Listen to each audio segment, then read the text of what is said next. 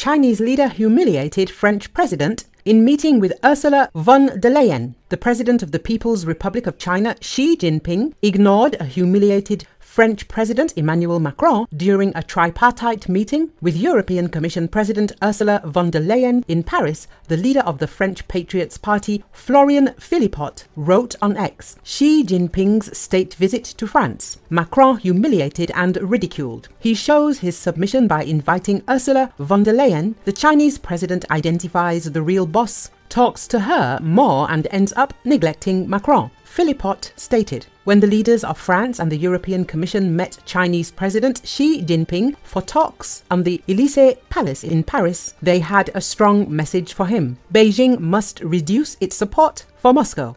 As Russia makes gains in its invasion of Ukraine, Emmanuel Macron and Commission Chief Ursula von der Leyen told the Chinese leader that he needs to do more to curtail the transfer of dual-use materials to Moscow that are finding their way onto the battlefield. Given the existential nature of the threats stemming from this war for both Ukraine and Europe, this does not affect EU-China relations, said von der Leyen following a trilateral meeting with Xi, who is on his first state visit to Europe in 5 years. We count on China to use all its influence on Russia to end Russia's war of aggression against Ukraine, von der Leyen said.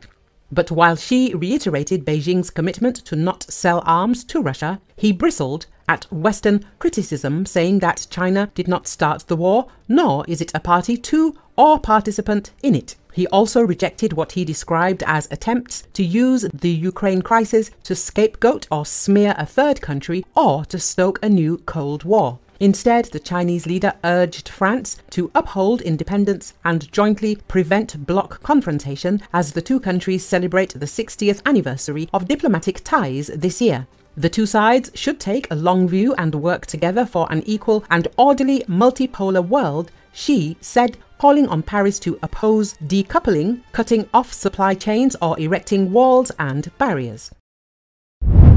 A driver died after a vehicle crashed into an outer perimeter gate of the White House complex, and the incident late Saturday was being investigated as a traffic crash, police said. The male driver, who was not immediately identified, was found dead in the vehicle following the crash shortly. According to a Secret Service statement, the crash appears to have occurred about 305 meters from the White House at the intersection of Pennsylvania Avenue in the southeast corner of the complex, near the Treasury, the Ellipse, and the South Lawn. In a statement posted on X, Secret Service spokesperson Anthony Guglielmi said there was no threat to the White House and no threat or public safety implications. Security protocols were implemented as officers cleared the vehicle and attempted to render aid to the driver, who was discovered deceased, the Secret Service said. President Joe Biden was spending the weekend in Delaware, and the Secret Service said there was no threat to the White House. In January, authorities arrested a driver who crashed a car into an exterior gate of the White House. The man taken into custody after the crash was believed to have been experiencing mental health issues, according to news reports.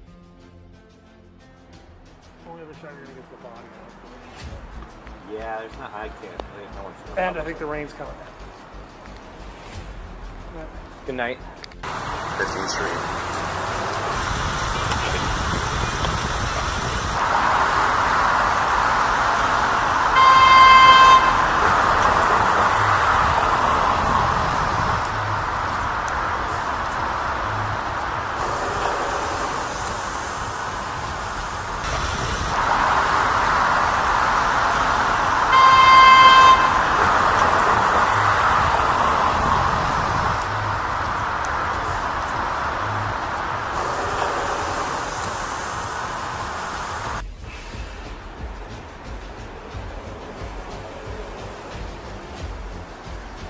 Guys, I gotta get out of here.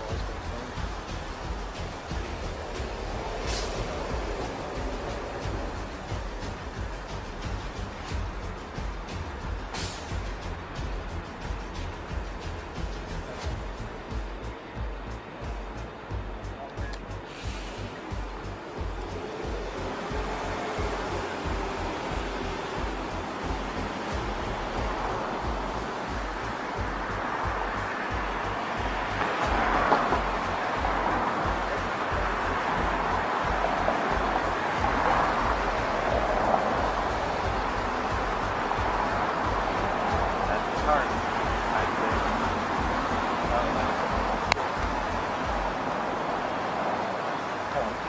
Yeah. They're I not- leave when you do. I'm leaving now.